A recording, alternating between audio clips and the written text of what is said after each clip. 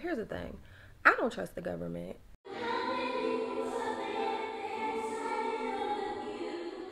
Thank you so much for tuning in. My name is Tiffany. If you're watching this for the first time, today I'm going to be doing like a chatty get ready with me while I did this look.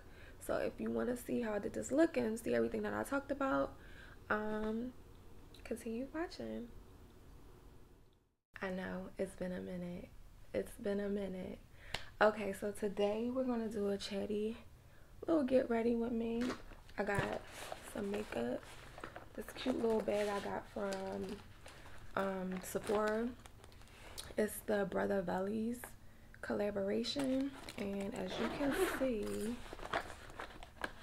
I got a bunch of makeup in here. So we're gonna go through this and try to do my makeup. I'm gonna try to do it because, child, everything in this power tried to get me not to do this video. Like, everything started to happen, so I'm gonna try to hurry up and do this before the light goes down, because it's supposed to rain today and I don't want to lose light. So let's start. I probably should have dumped this out ahead of time, but I didn't. How have you guys been? I know I haven't been on here in a minute. I know I deleted, well, I didn't delete it, but I made all of the videos that I had a while ago private, because I want to like start from scratch, start over new. So if I don't mention any of the products that I'm using, I'll make sure I'll put it down below. But I just wanted to do like a little cute reintroduction and get on here and talk about some things, and about the future of this channel, and then some little things like manifestation and pivoting and stuff like that. So yeah, as you can see, like, this bag is huge, really cute. I'll link it down below. I hope I'm like really close. Okay, I'm gonna try to talk and do my makeup, which is like, girl, you should know how to do, but this is like my first time doing like a get ready with me. Let me put my hair. So how have you guys been? I've been doing good, like really adjusting to everything that's going on. I live in one of the places that you probably don't really want to live in during this time, but I feel like the governor is being really responsible. He's keeping everything closed or in a social distance type of way that we can like still kind of have things open. Yeah, but other than that, everything's been going on good. Okay, so I'm using the Milk Hydro Primer to start off. So for this channel, I probably should have used the putty stuff. I'm gonna just use the primer today. Yeah, so again, like, I've been like thinking about getting back on YouTube, and I was like, you know what, I'm just really going to get back on here and just start from scratch, start talking about things that I want to really talk about, because prior to now, I was like in the fashion industry and doing things with fashion tech, and that was kind of the direction that I wanted my channel, but I was really extremely busy, and then I was in the mix of transitioning out of that, so it became kind of like not my interest at the moment to do that anymore, so I kind of put that on a halt. I'm gonna use this too, the e.l.f. Poreless Putty Primer, and just put a little bit. Usually I'll put that on first. I'm just gonna put just a little bit in my T-zone. This is like not.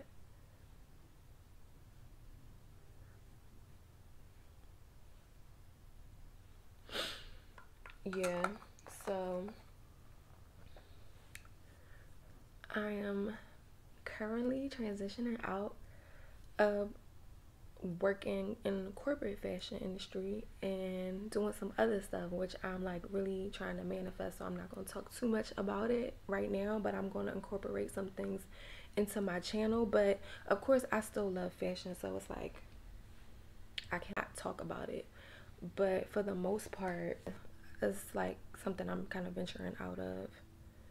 I like to set my powder. Jackie Aina and also Wayne Goss, it was somebody else, talked about like setting your powder after your primer, and I tend to do that. But child, this video is all over the place. This is my first time doing a get ready with me. I'm using the Laura Mercier translucent powder, and let's see if I can like not get makeup on this black top, which I'm already getting it on my pants, so we'll see. Oh, that's a lot.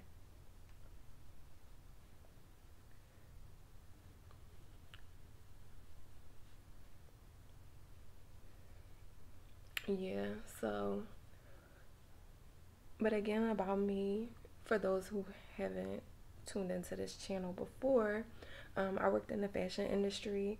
I worked for some really cool brands like Manolo Blahnik, Escada. I did some temp work with some other brands I don't want to say, and then my last job was at Farfetch. And as I was coming to the end of that, I started to realize like I wanted to do something else. So yeah, that's where I'm kind of like moving in a different direction, still working and still wanting to work in the arts, but just trying to do a completely different industry, which is, I mean, the arts, the genre is the same, it's still the arts, but the industry is a bit different. I'm using NARS Radiant, Natural Radiant Longwear, and then the color, it's Aruba. I used this the other day where I had to do like a meeting, a Zoom meeting, and the makeup looked really nice. I'm gonna try to recreate that. I'm like all over the place, y'all, sorry. Moving forward with this channel, I want to kind of just talk about my interests, whether it's, you know, style, beauty,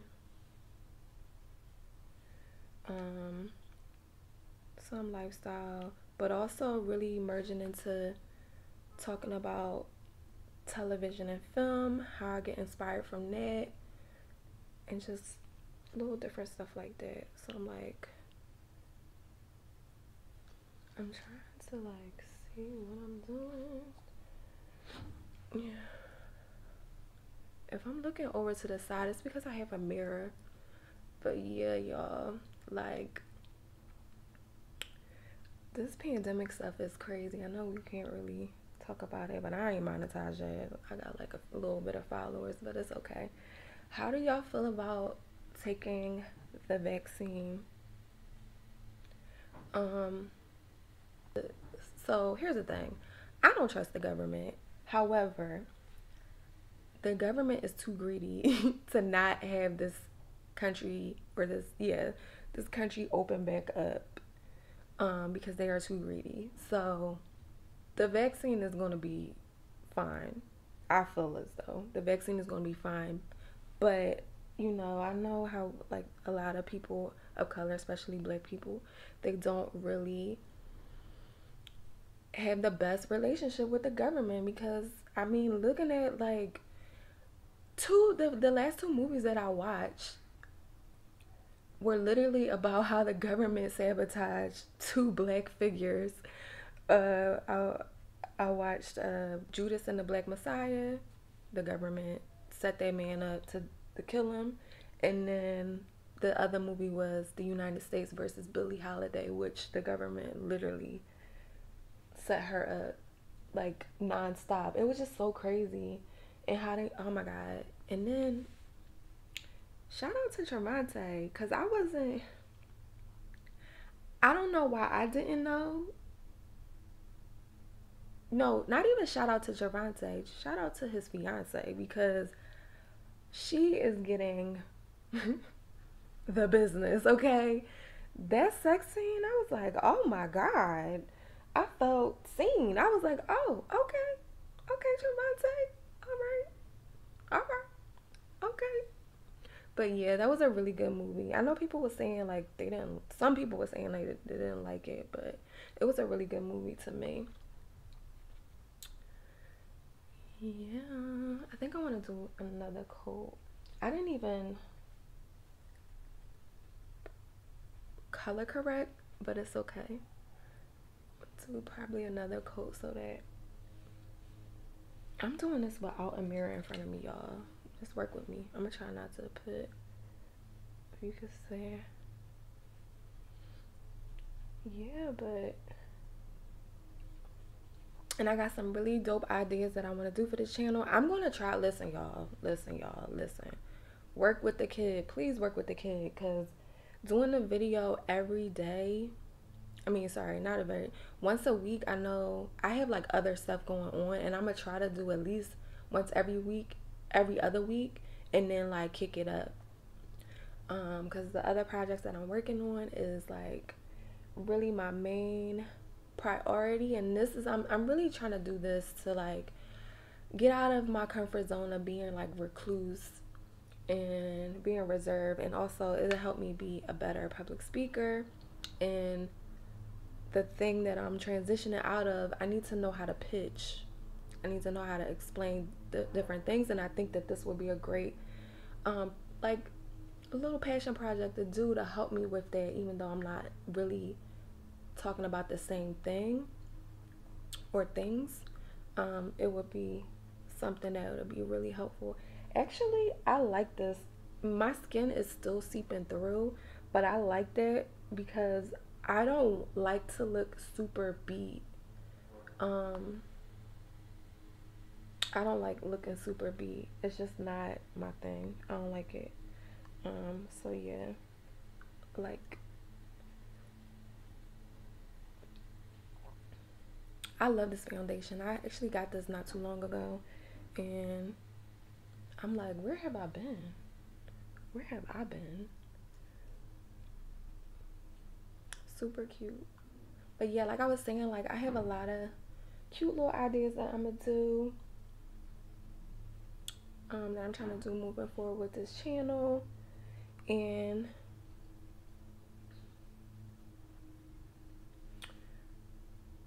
I'm gonna try, but the only thing is, it's like really hard to like do things. I'm not gonna be vlogging in the house, like that's something that I'm not gonna do. But LA is not open, so doing stuff outside of like style videos and my interest videos in the house is like, I don't want it to get redundant. So that's why I want to start with every 2 weeks, and then like really build up the content to be, dope. So yeah, this is kind of blended in really well. I like that. It looks like my skin. You can still see my skin seeping through, but it looks natural. So pretty good, pretty good. I love. So yeah. And then let me know like anything that y'all want me to like discuss or talk about.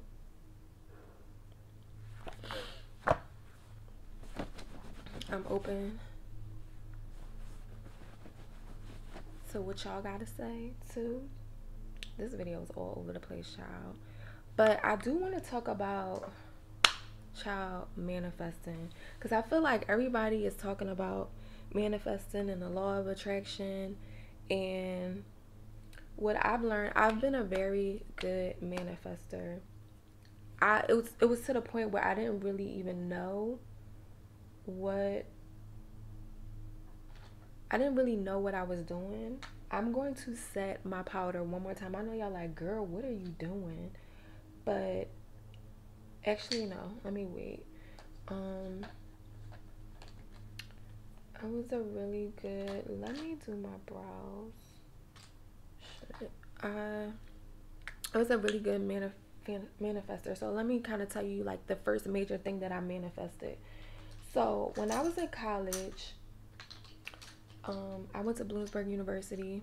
I was a psych major, but some racist stuff happened, and it was a blessing in disguise. I'm looking for my eyebrow brush. Sorry, y'all.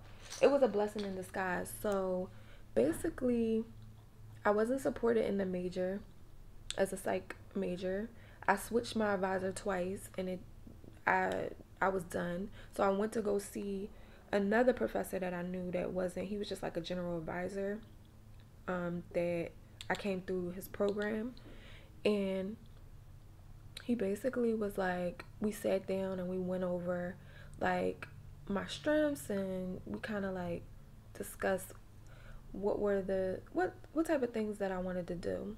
So I have always been a really good writer, and after meeting with him and being supported by him, shout out to Dr. Wright, Dr. Irvin Wright, he not convinced me, but with his guidance, I really understood like I'm a good writer. Won't maybe I should switch my major to English, and move forward with that. And at the same time, there was this show. I kind of was like, oh, maybe I want to work in the fashion industry. So I was like, maybe I could be like a fashion writer, a fashion editor. So that was something that I was thinking about. I didn't even like, mind you, like I'm a product of my environment. I'm from Philly. I grew up down North Philly, moved in West Philly. You don't have no fashion editors in Philly. Like you a nurse, you do hair, you work for the government, like general government workers, social worker, or you have like a general job, a everyday working class job, like working for the post office, working for this working for UPS, FedEx, and other stuff like that. So like those type of like artsy careers, that wasn't something that was really, I don't want to say promoted, but it wasn't, you really didn't see that. You this was like working class, that kind of atmosphere. So even me going into college, I wanted to be a psychiatrist. So even that was just like something that was outside of like anybody in my family was doing. Like I didn't know a psychiatrist. And so actually my neighbor was a psychiatrist. We moved to West Philly.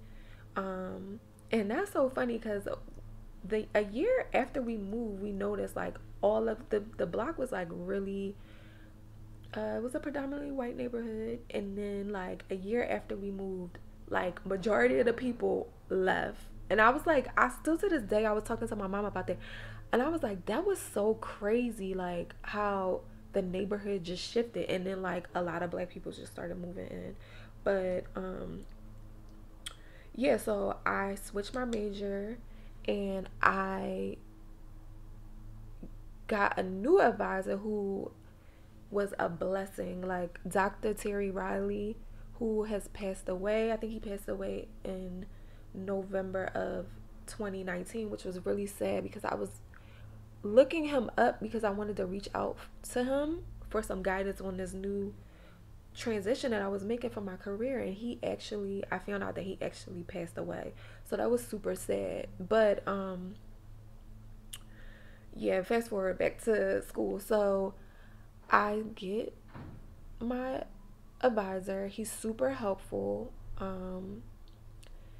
And we're like going over, we set up a plan. Like he's really like giving me guidance on like what I should do. So during this year, this was like in the early 2000s, there was a show called Power Girls, and it was about Lizzie Grubman. I don't know if you know, she was like a celebrity publicist. She did like she would do like Diddy's infamous white party every year.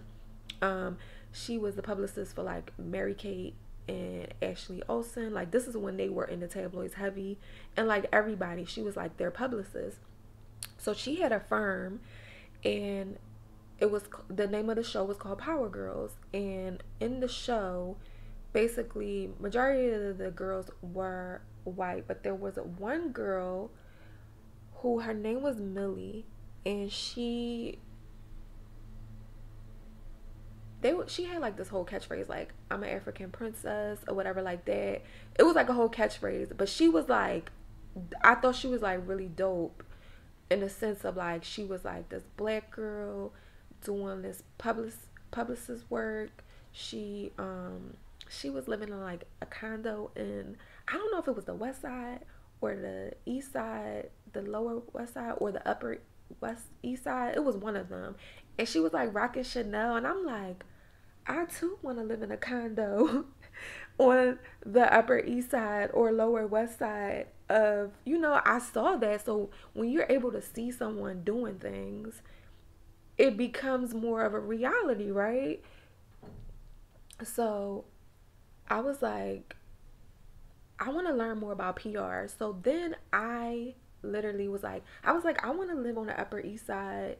Let me just say Upper East Side. I want to live on the Upper East Side, living in a condo, working in fashion and doing some PR work. Like, I want to learn more about this. Like, I can see myself doing this. So, let me move on from my brows, y'all. Sorry. She was doing that. Yeah, this looks nice. And again, I didn't list this, but this is old. This is Anastasia Beverly Hills. You could tell how old this is, but I'm using the brunette powder. It's a duo. I use the lighter brunette color. But she literally was dope to me. I thought it was really dope. So at the time, because I was like, oh, I want to kind of like learn more about being a writer in fashion, I started to write for the school newspaper. I became a news editor, and I also was a writer. So I started writing. I started writing. So I started. Girl, this is messy. Girl, what are you doing? So I started writing for the school paper, and I started getting my foot wet and seeing like how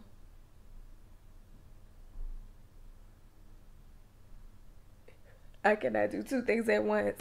I started writing for the school paper, and I started to get like my foot wet and trying to see like how this industry is. Like, okay, I can write. Even though it wasn't fashion, I was still, writing for a paper. So, either way, I'm still writing. So that was still a good look. So one day,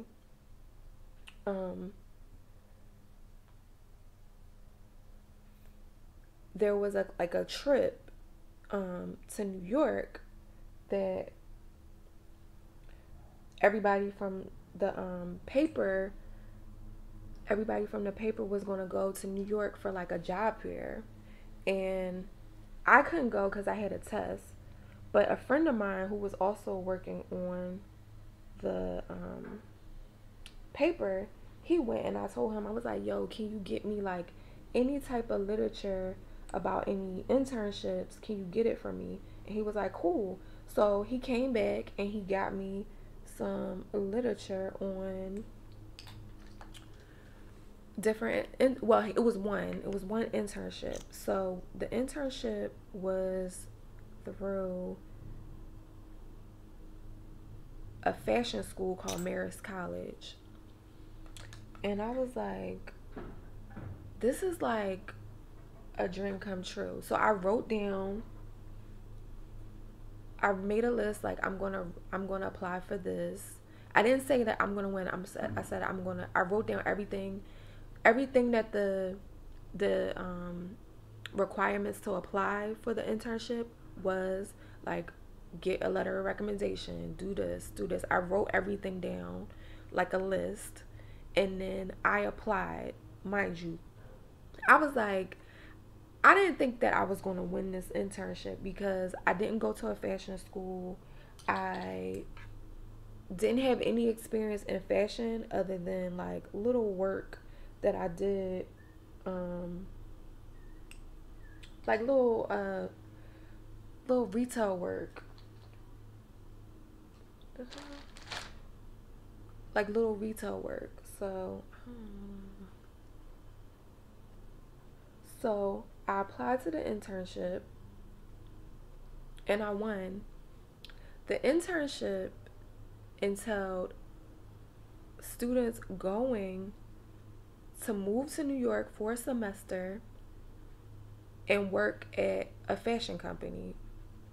So it could be anywhere. Like you had to, once you got the internship, then you had to go on another interview with a fashion company. So I went to, I got I got accepted into the internship. Mind you, it was only 3 people selected out of like thousands of people, and I got picked.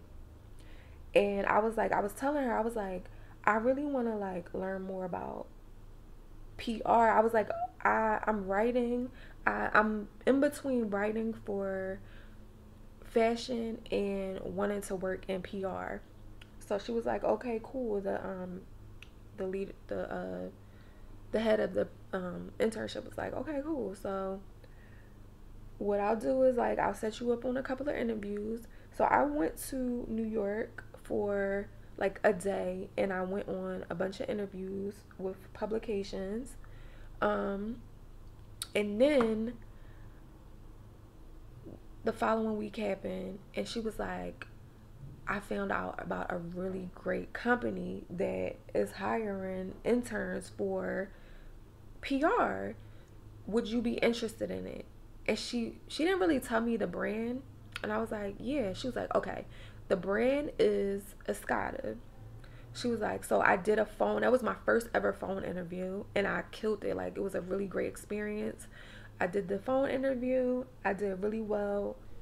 Okay, I'm back. Okay, so where was I at? Okay, so I did the phone interview. It went great. Excuse me. I did the phone interview and it went great. I didn't even do my top. It's cool. I'm using the Huda banana bread loose powder. Damn. So then so after I did the interview, I got the internship. Like I got the internship for the program and then I got the internship with the company Escada. So after that, she told me where I was going to live. And she was like, okay, so we're going to put you in housing in the Upper East Side. So I was like, oh my God. I'm going to be living in the Upper East Side in housing. It was cute. It was really nice housing. Working in PR. Like I literally said, I know I said it like this, but it was like I made an initiative. I saw something. I believed I can do it. It was like literally drawn to me. The opportunity came to me in the sense of like, I found out about this internship and I applied for it. So it's literally aligning with a purpose that is designed for you. So that was like the first time, and it has been many other times where I have done things like that without even really knowing, but a lot of the times I would just like speak it into existence like, yo, I think I could do this, or write things down and say, you know, this is a goal. And another thing, like I know people talk about scripting. I find that I don't really script. I just write things down as a list. And it's always something that I believe that I can actually accomplish and it will actually come to fruition. But I do want to talk about pivoting because a lot of people don't talk about what happens when you manifest something big, but it kind of falls through the cracks. So recently, I manifested something really, really huge. For this new transition that I'm making, it was really, really huge. And I know for a fact that I manifested it because I put it on my vision board a few months before. And within a week of me getting it, I'm not going to say what it is because I'm actually trying to, like, I'm going to manifest it, but I know why it didn't really fall, it didn't really come to fruition fully.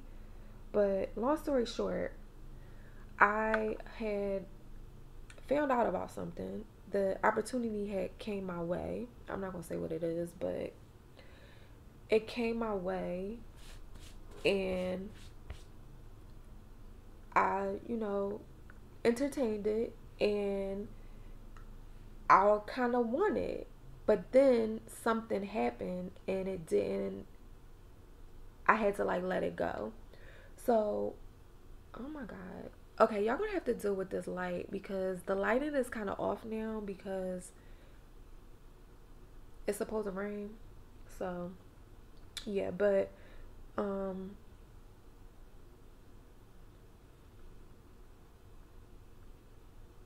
sorry, I know I'm like all in y'all way.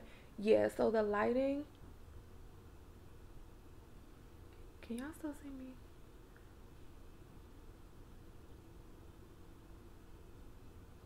Okay. So me talking and doing this at the same time is not a go for me. Okay. So anyway, it was huge. It was big, but it fell through. However, I didn't do much in. It fell through, but I know. Sorry, y'all. I'm like trying to see what, but it fell through. So I was wondering, like, why would I win something really, really dope or receive something really, really dope only for it to kind of fall through? And then I realized it was more so a sign for me to know the direction that I'm moving in and to let me know that I wasn't quite ready for it. However, I'm in the right direction. Not only that, it also taught me how to pivot, to understand, like, you have to align. Like, if something is off, you don't want to ever receive something that is not quite, at least for me, I feel like I was being protected because I know for a fact that this thing was so huge that if I wasn't fully ready for it, I would have crashed and burned, and it would have been like bad.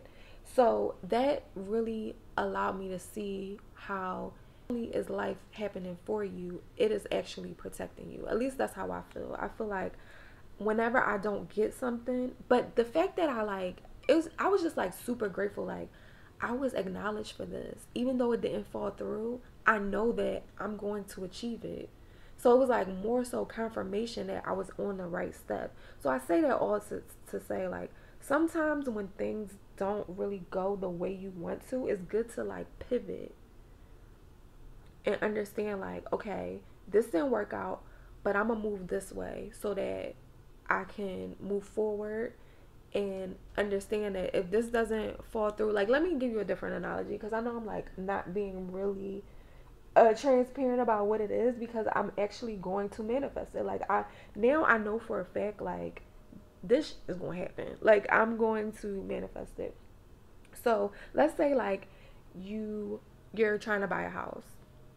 This is not what happened to me, but let's just say, like, you're trying to buy a house and you get a, I don't know how the housing system works, but let's say you're trying to, okay, I don't know how it is everywhere, but in LA they have certain houses that you can't even go see without them like doing like a full background check on you because these houses are so luxurious.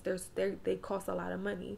So you can't even do like an open house. You have to like literally, it's like a private housing listing that you have to do. They have to run your credit and everything. Even these little open houses that you see the open door, like these houses are like 36 million, like, stuff like that. So let's say you're trying to get a $36 million house and you got approved to, the realtor was like, okay, you can come see the listing. You checked all the boxes for the background check.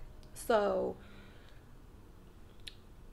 you go in, you see the house, you like, I want this house.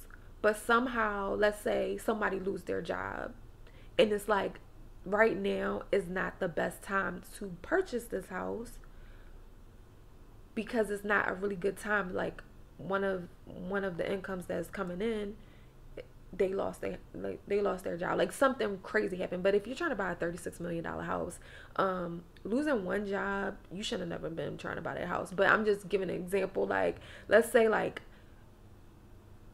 what's Erica's husband? Let's say it's like a Erica, I don't know what her last name is, from Beverly Hills, but let's say like the assets get taken or something like that, and it's like, okay, you cannot buy no house right now. Like, we need to focus on rebuilding or restructuring, and that pushes you to work even harder to get your finances in order, and then a year later you're able to buy a house. I 1000% believe that whatever happened with the finances that didn't allow you to buy the house was a blessing. It was a blessing. It was happening for you so that you can work to restructure your finances so that you can move forward and purchase another house. Or it could be like that wasn't the house for you. So I don't ever look at it as if something is, I don't want to say like a negative thing. I personally feel like life is happening for you, not to you. But I do feel like when that situation fell through for me, it pushed me to work a little harder in the sense of working on that subject.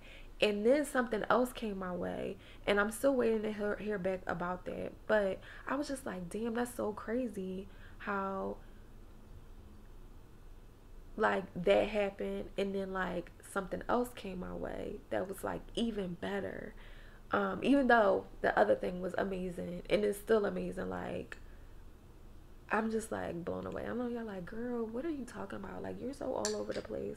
But yeah, like pivoting, learning how to pivot, learning how to take a situation that seems like a disaster or seems like really sad. Because I'm not gonna front, like when I found out that it didn't really go through for me, I was like, well, why did it kind of go through? And I was like, you know what, this is like setting me up for me to be on the situation. And it was literally a situation out of my control. I had no control over it. So that's how I knew it wasn't really like me sabotaging, but it was like I was not at a level, like my vibration wasn't high enough for me to really be ready for that. So once I like work on some other things, get my vibration higher, then everything will fall through. Not like it will come through, like it'll align. But yeah, I was like, woo, that was a really great lesson for the beginning of, because it was like the beginning of January. I got the notice for it, and then February I got it, and in the same week it was like gone. And I was like, this is starting off to be not a really great year. Like, what is going on?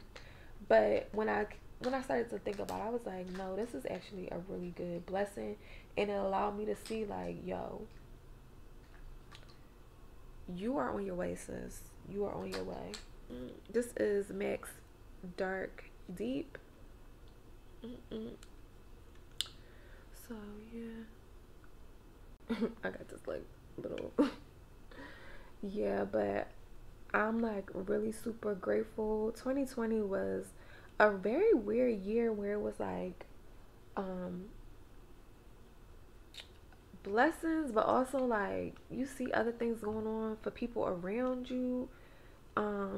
The city not being open, and then like also other things. It's just like, it was very weird. And then to happen for 2021 to start off like on a high note, and then like kind of transition to like well, what happened? And then like you kind of realize, I'm like, okay, no, this is like really a great thing actually.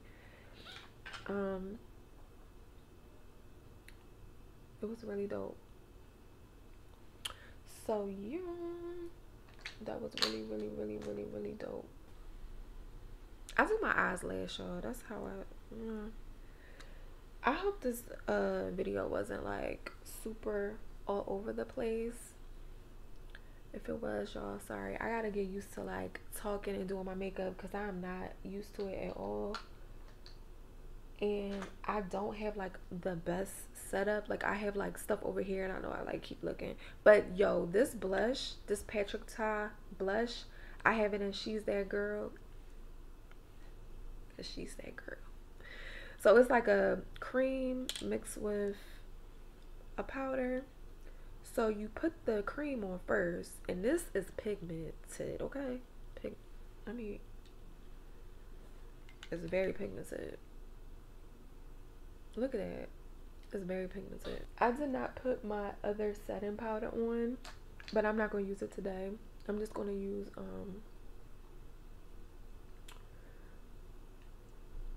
this is so pretty. Look how pretty that is. The clouds is also pretty too. Oh my god, y'all. So in LA, it rarely thunderstorms or we have lightning. Girl, I saw this bright light. I was like, what the hell is that? Girl, it started thundering. I was like, what the hell is going on? Oh my god, like the pimple, not on the pimple. I did not color correct that, but that's okay. This blush is so pretty. And I didn't even sorry, my brush is a little old. This is a MAC travel brush. It doesn't even have the numbers on here.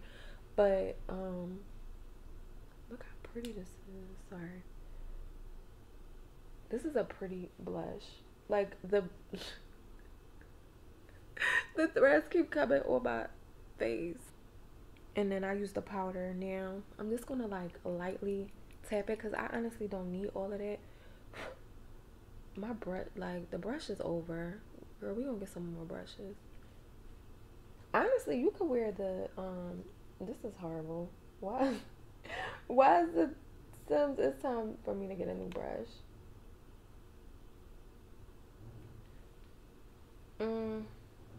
Damn, I didn't bring my other brush. I don't feel like getting up, but, hopefully, I don't know why it's, like, showing off it's showing off for y'all. Because it'll never be shutting like this. Come on now, girl. Get it together, girl. I like to go ham on the blush because it just looks nice. But I'm going to blend this out a little bit. I'm going to blend it out just a little bit.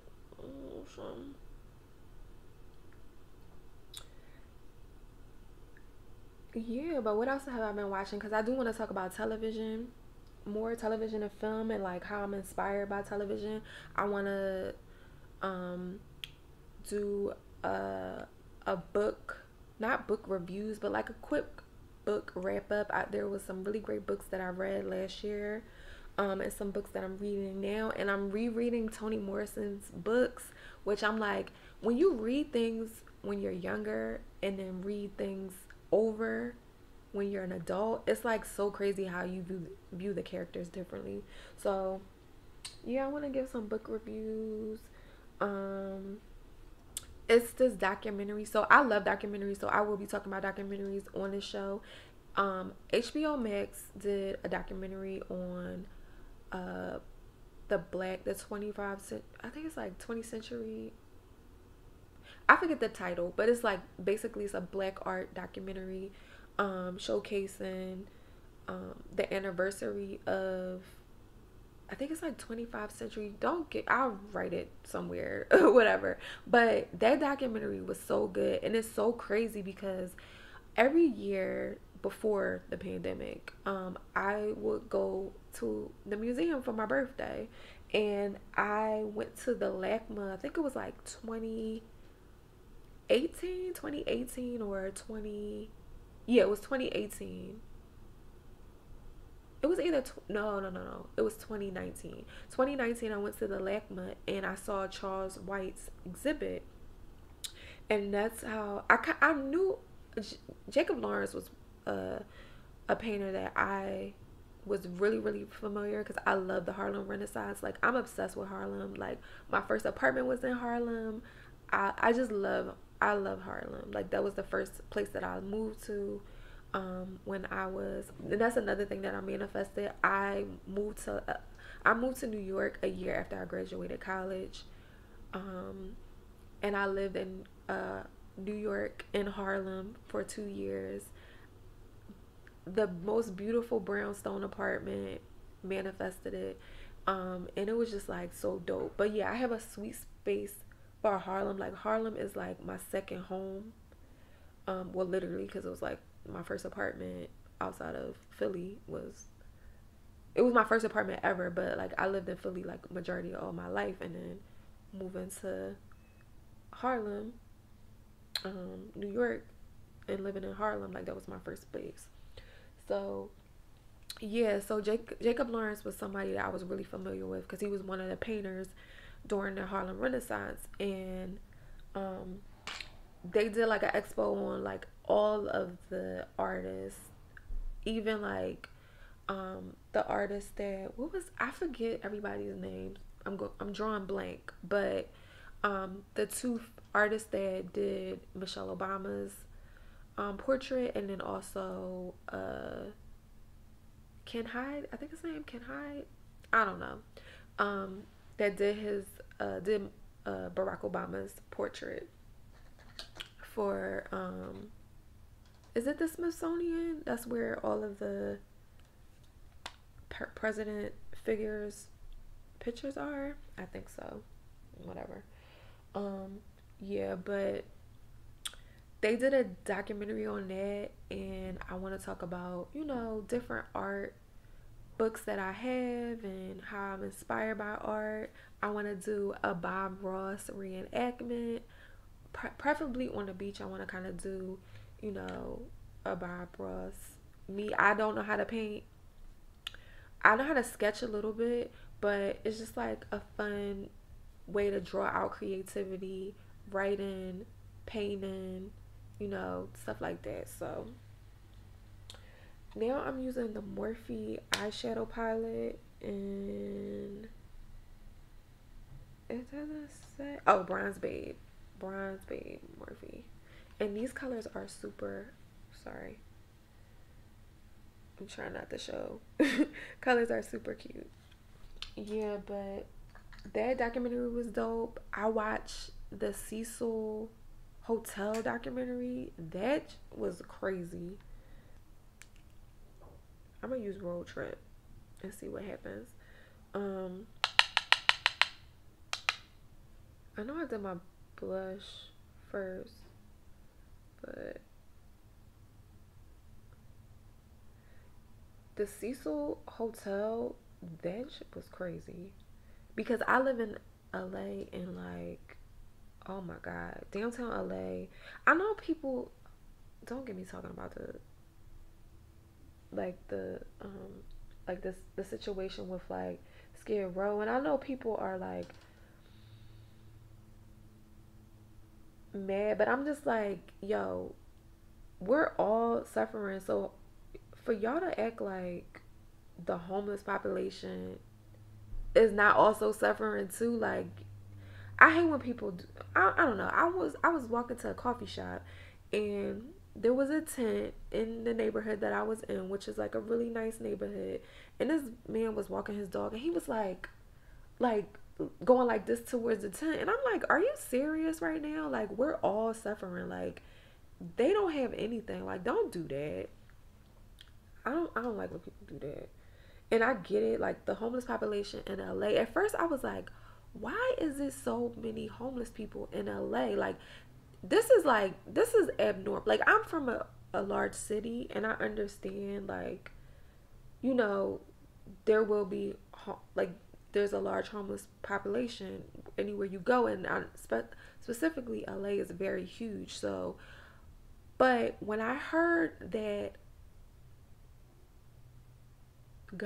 the government literally is taking people and dumping them in like Skid Row, I was like, this is why there's so many people. They're like busting up people and putting them in Skid Row. And then they're like literally making it so like, okay, you can stay in Skid Row, but y'all can't go nowhere else. And I'm like, yo, this is crazy. Like, why can't y'all just like really help? There has to be something that can be done, like, to help these people. So crazy. Oh, I'm using Road Trip on my lid or in my crease and bringing it down to my lid. Yeah, but that's sad. I was like,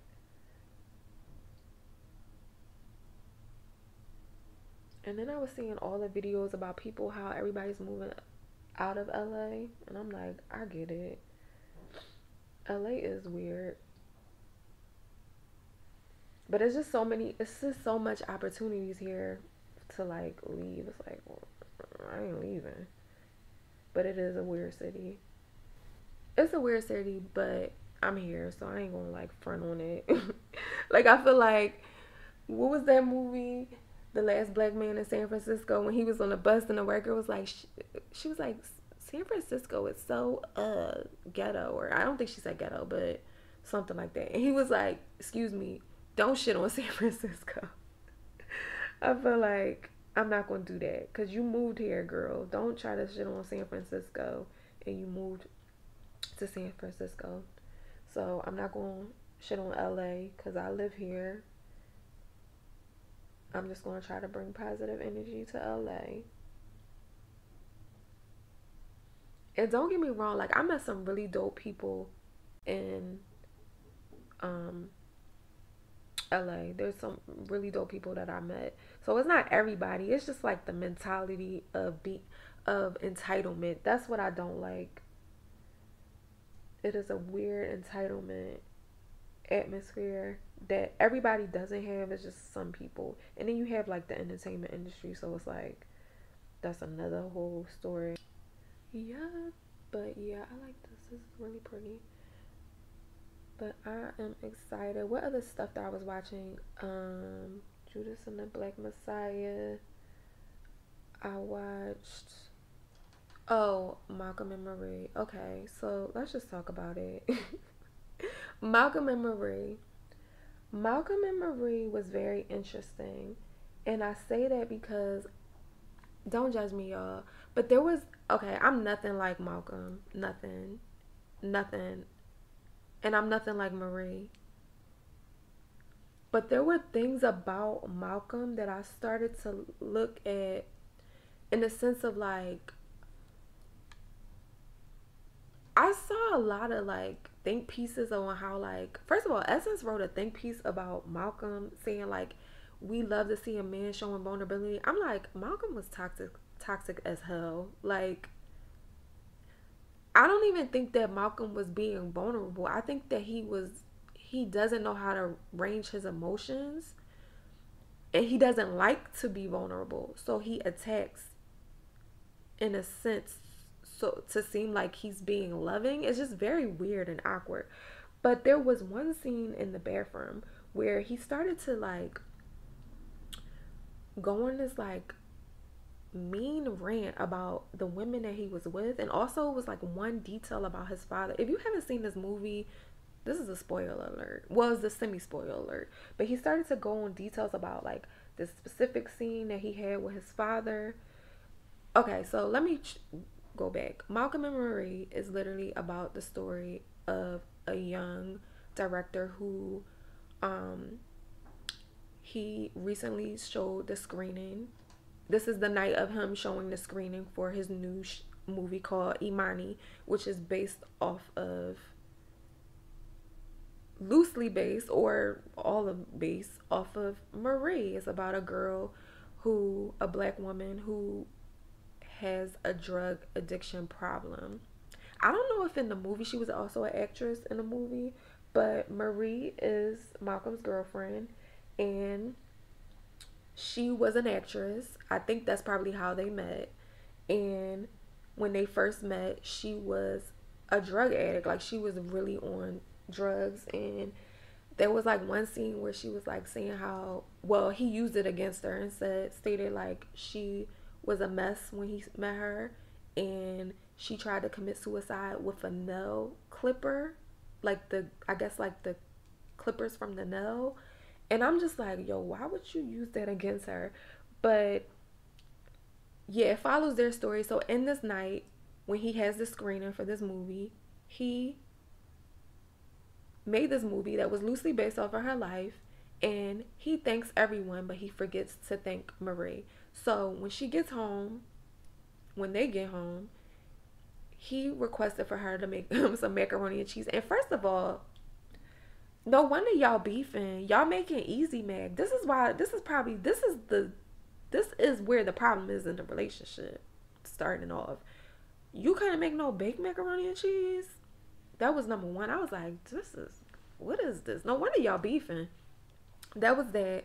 And then, but that's like a little silly, goofy thing that I'm just like making fun of. But the whole argument, they go on like this whole argument about, you know, why he forgot to thank her.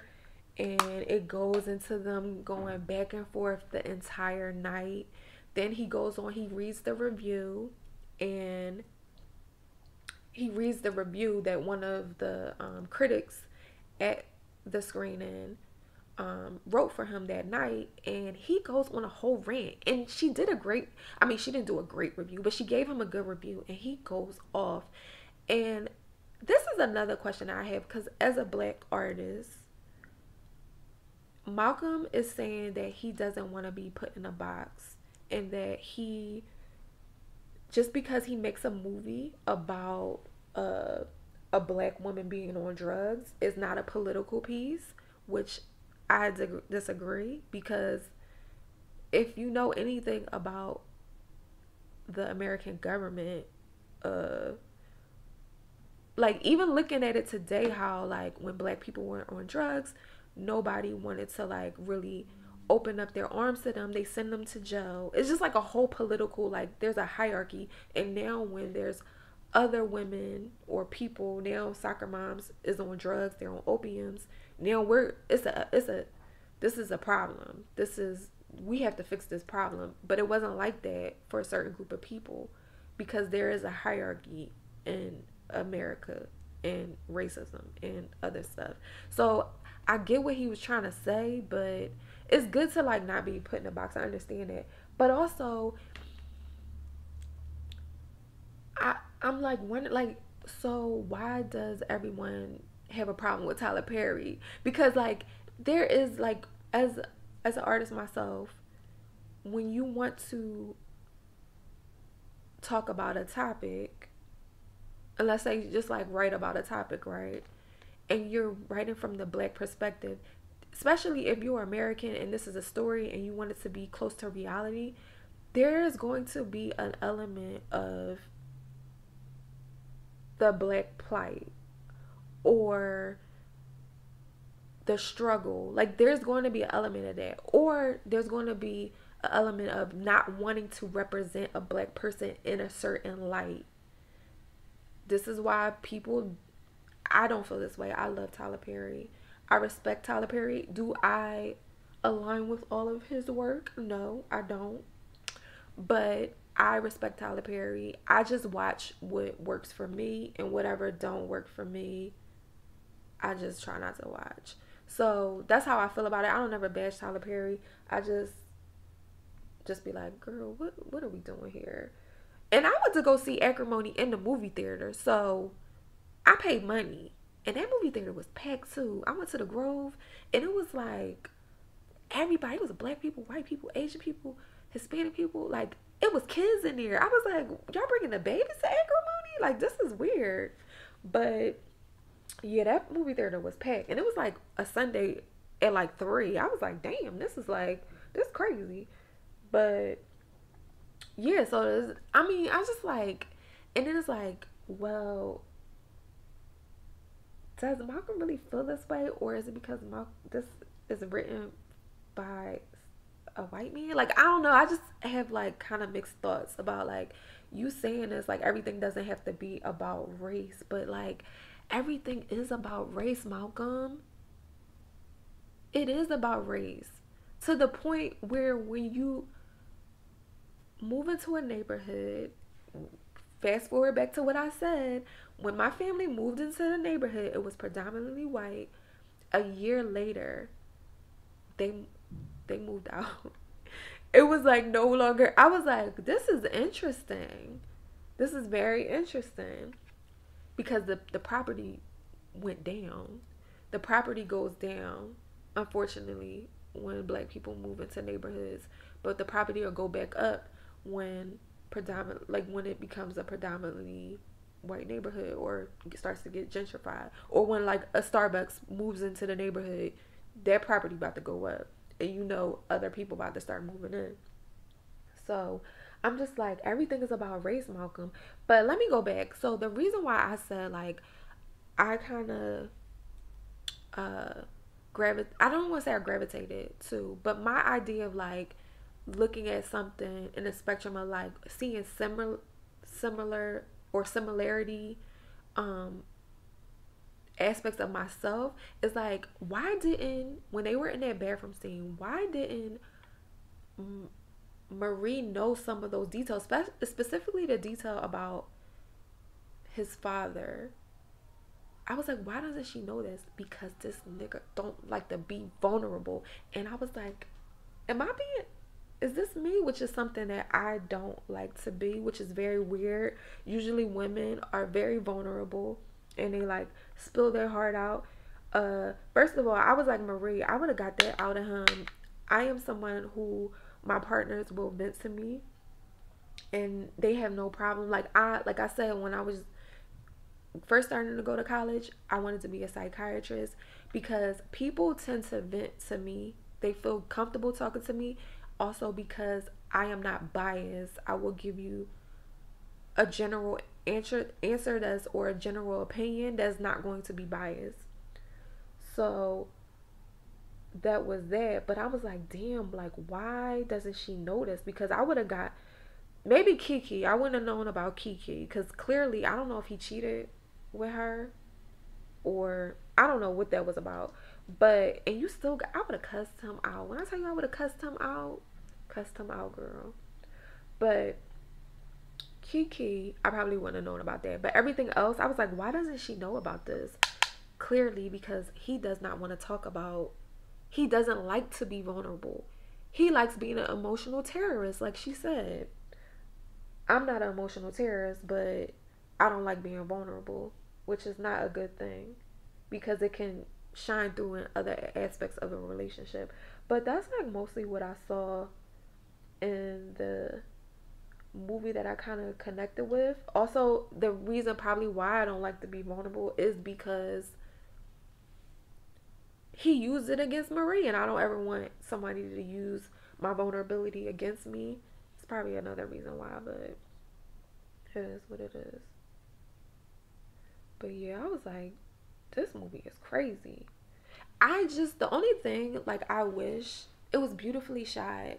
Zendaya and John David Washington was beautiful to look at as a couple. I thought it was like really dope. I don't know why people, first of all, why was people mad about her age difference? I'm like, y'all never dealt with somebody that was 5 years, how old was he? I don't remember how old. 5. She's grown, he's grown. Even if it was like, I've dealt with men that were older than, like, I'm like, wait, Jay-Z and Beyonce, like, I don't understand what's the problem. Like, as long as she's not 17 or 18, like, what are y'all worried about? Like, just, y'all acting real weird. And I didn't think she looked like a little girl, because in that dress, she looked fire. I was like, she looked like a grown-ass woman to me. But that's just me. I'm like, y'all taking this out of too much. Y'all doing too much. But, yeah, it was a cute movie. It was, I wish that it was more, it was lighter and not so heavy so that I can watch it multiple times. Or I wish there was more embrace, because it was a lot of, I know it was an argument, but I'm like, damn, could y'all like just be nice to each other just for like 20 more minutes, just for 20 more minutes. And then you know what was so funny about this movie? This he was like, I don't need you. I don't need you. I love you, or something like that. But every time Marie got up and left the house or went to the bathroom or something, he was like, Marie, Marie, Marie, where you go? I'm like, damn, like she can't go to the bathroom, baby boy. Like, what's going on? I was like, I'm triggered because every time I go to the bathroom, somebody be like, where you going? I'm like, I'm going to the bathroom. Can I go to the I'm peeing. I was kind of triggered about that, but guys love, I don't know. But anyway, let me shut up. Anyway, that was a good movie. It was a good movie. I know people had like their thoughts on it, like, oh my god, they're just arguing for 20 minutes. Well, that's what the movie is about. Like, and y'all act like people don't argue for like long ass times. I've witnessed arguments for long ass times, so I don't know. It was super weird. My under eye kind of creased, but that's okay. Yeah, it was a cute movie. I'm trying to see what else did I see. Oh, Judas and the Black Messiah. Okay, so Judas and the Black Messiah, which was really good. I knew about. I think it's Shaka King. I feel like that's his name. I don't know.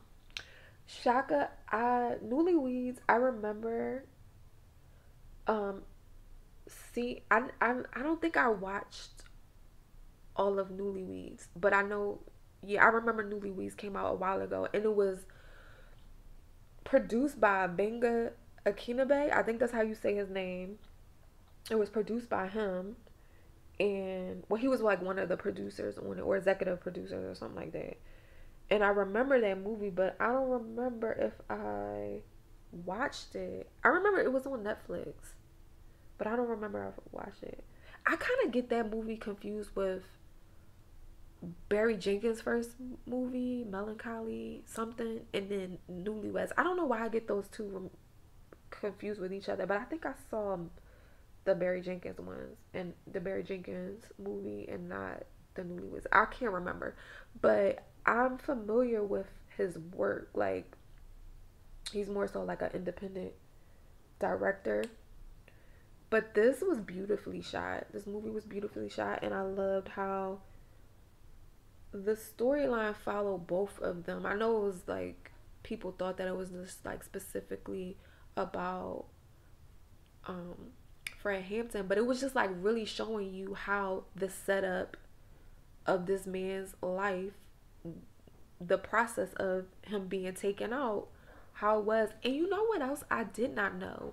I'm well familiar with Fred Hampton and his death, but I don't know why I didn't know that he was drugged. I did not know that, or maybe I forgot. I didn't remember that fact, and I was like, oh my god. And I remember watching the documentary. I think it's like Eye on the Prize too, or Eye on the Prize. I remember watching that documentary. I didn't know he killed himself too. But yeah, it's just so sad, and he just wanted to like get out of the bed, and it was like, damn dog, you should have really just did the bid, but I can't. Yeah. And it was so crazy how there were so many informants. Yo, I don't trust the government. Yo, I don't trust the government. I don't at all. At all. So this is like a lot. Yeah, I don't trust the government at all. This is like proof. And then, oh my god, and then have y'all seen like the news about Malcolm X? I mean, we knew, but like, damn, I was like, this is, should I get the vaccine? Whatever. But yeah, I'm gonna get the vaccine. Listen, the government is too greedy to like this. Like, I get it, but then it's like, damn, they did set us up. But then you have politicians saying, just go out and just die. I'm just like, yo, what is going on? So maybe, I don't know. I feel like my blush, is my blush still on? I'm not gonna pop on lashes because I need to go, and I'm like been on here for a minute. But hold on, let me put a little bit more of this.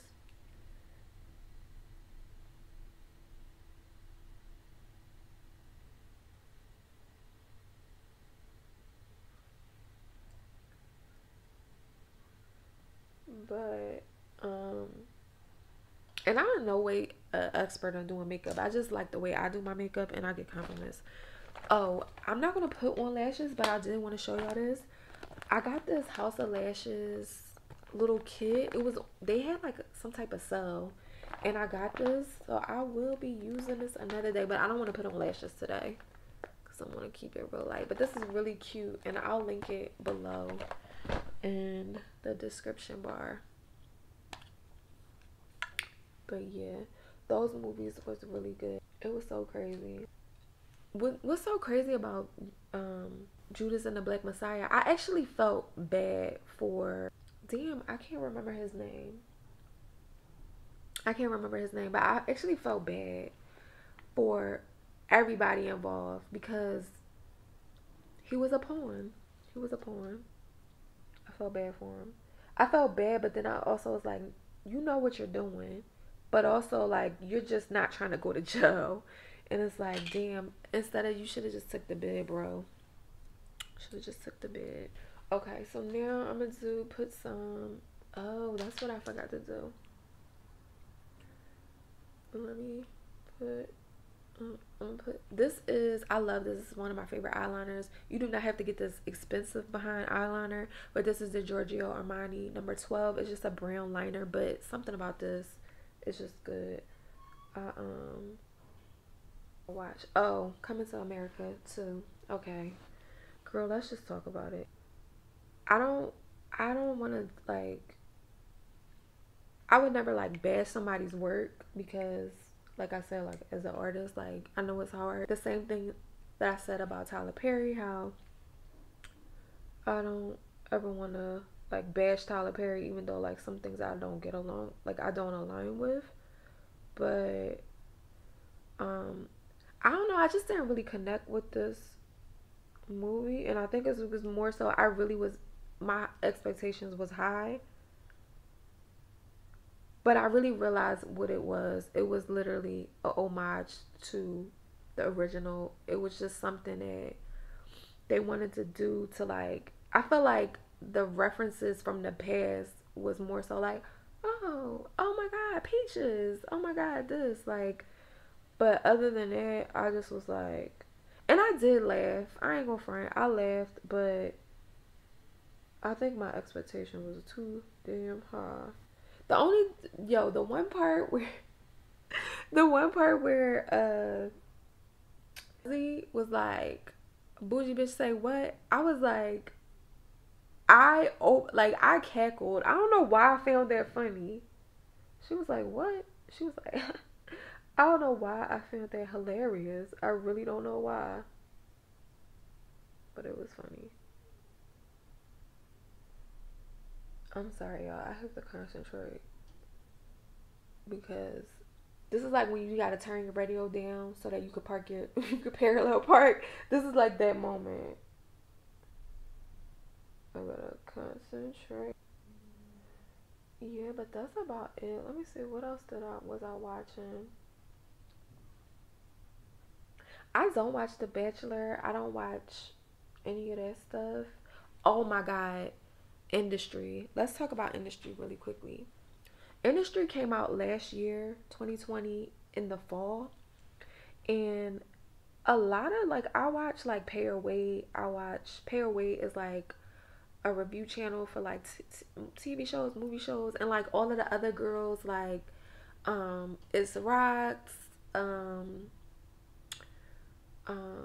Just My Opinion, Brandon, Keith Avery, I think that's his name, and like so many other people, like what is her name? I love Ashley Miller. Like, I watch a lot of those channels, but none of them was talking about like they talked about like Lovecraft Country, but nobody talked about Industry. And I'm like, this show is amazing. And listen, I don't really, I May Destroy You too was amazing, but industry, I was like, this is, I've never worked in the financing industry. I've worked in the corporate industry, and I was just able to see so many parallels from just like working in the fashion industry to the financing industry, of like the tone of the office space. And I was like, yo, this this TV show is so good. I don't know why people are not talking about this show. But anyway, industry follows, uh I don't know if it's like five, but it's basically, um it's about a company called Peerpoint, and every year they do like this graduate program where it's like an internship to hire program. So you have to be someone who graduated college, a recent college graduate, and you come into the program fighting in capitalist fashion for the spot to get hired at the end of the quarter or whatever. I don't know if it's quarter. I think it might be a year. When I tell you, y'all need to watch Industry. It is such a good show. The lead character is Harper, who, she did such a great job. She also played in, I don't know if y'all ever seen the movie Premature. She was like one of the artists, and she can sing her behind off. But she played the lead character in this movie, and well, TV show, I'm sorry. She played the lead character in this TV show, and she did such a great job. I was like, yes, range. It was such a good movie. I mean, I keep saying movie. It was such a good TV show. Shit, maybe they need to turn it into a movie. It was so good. Just like, oh my God. The first episode, I'm not going to say what happened, but something really dramatic, a couple of things dramatic. Because it's like, um, the storyline follows like, I think it's like five of them, five of the students. And they literally, it was just crazy. I was like, this is a good ass show. This is the Dior. Wait, is this Dior? Lancome. The Lancome, like, base coat. Just to, like, give me some eyelashes. Because, girl. Sometimes I don't like wearing eyelashes. Like, I like to wear my natural lashes. Yeah, that was super good. Love Curve Country was good, too. But after like episode 4, it started to get weird. Like, not weird, I don't want to say weird. But after episode 4, I was just like, it was getting too fast. Like, the story was becoming too fast. I'm just like, what the hell? Love Curve Country was really good though. Maybe I need to watch it again. I watched it multiple times though. But like the first 4 episodes were fire. After that, I started to see like, wait, what? Like, okay, so why y'all didn't put Gia in another episode? And then like the way, I'm like, really, y'all gonna kill Tick? I wonder if they're gonna get picked up for a second season. I'm just like going over all the shows that I've seen. Oh, I May Destroy You was really good. I was like, damn, like, and I didn't really watch chewing gum like that. I think I watched the first episode and I checked out. I was like, this is not really for me. But I'm gonna let her cook, and she definitely did come back with some fire. I was like, okay, girl, I May Destroy You is for me. It was such a good television show. It was really thought out. The story arc, the development, it was like really thought out really well. And I was like, this, oh my God, this is such a great show. Damn, like everything. It was such a great show. And even like the concept of like sexual assault. Do you guys think that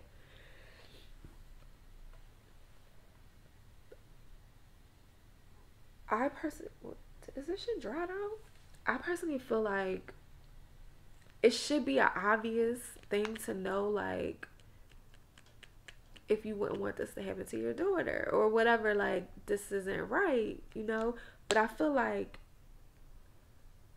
we need like like everything needs to be retaught, especially because this whole like T.I. and Tiny situation and like what is sexual assault. I think this is dried out.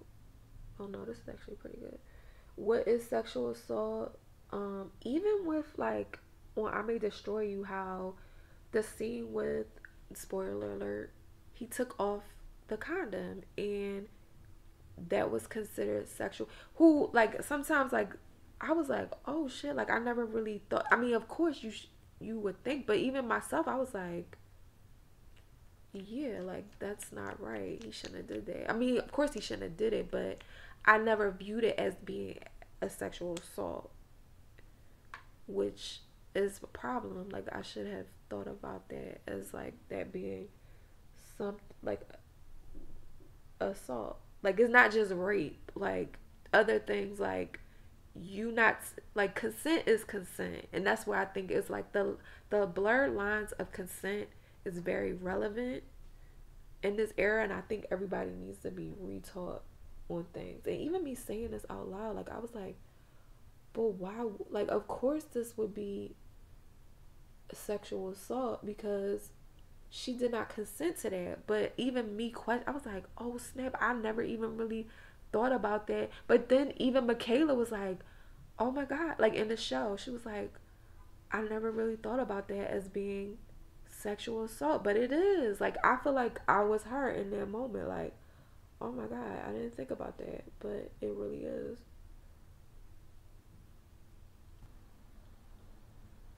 Again, this is the moment where I'm turning down the radio as I parallel park because I can't do two things at once. Oh my god. Mm-mm-mm. This is dried out, but this was the Pat McGrath mascara. I don't know how it's dried out that quick. I got this as a sample, and I got this as a sample from Sephora, so utilize the samples, girl. So Charlotte Tilbury. I think I'm gonna do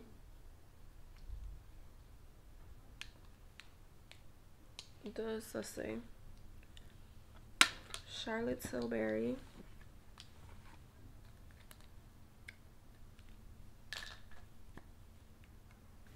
This is the Charlotte Tilbury pencil and Pillow Talk 3 Intense. And I'm just regularly lining my lips.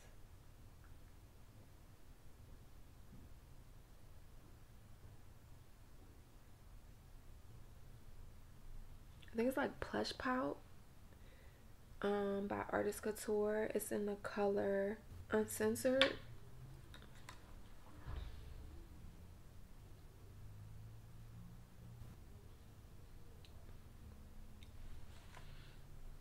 This is very moisturizing. It tastes like spearmint. I'm gonna put see-through over top of this.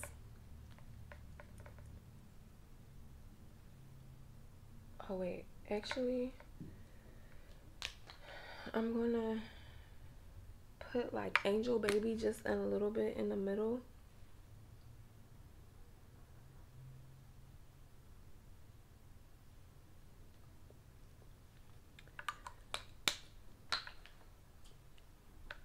And then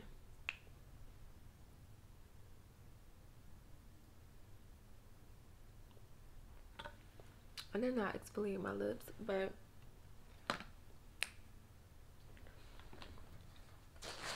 I always have to, like, my lips are textured, so I always have to like do like one blot. Oh shit, I don't think I have my spray. Then I'm going to set my powder. I did not use this, but I'm gonna use this right now. The Fenty powder in Honey.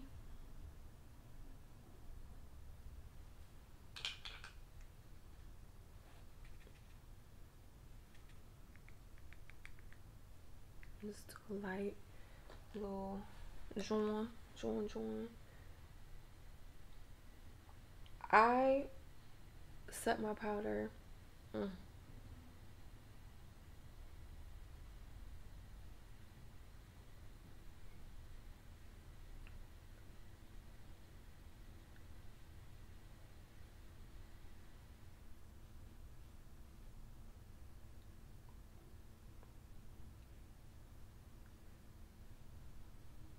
I buff it in. This is honey, but you can use translucent powder, but I just use the honey just to like even it out. And it works for me. Like this is the way I do my makeup. Okay.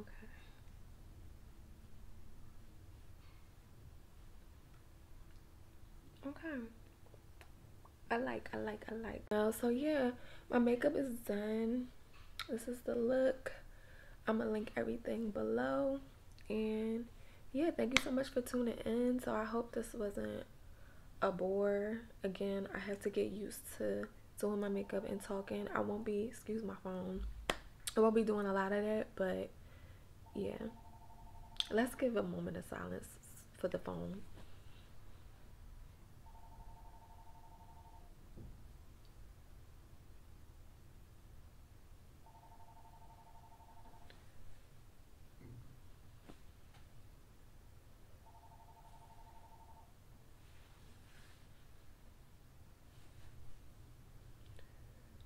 Okay, the phone is over. So again, thank you so much for tuning in. Don't forget to like, comment, subscribe, all of that good jazz.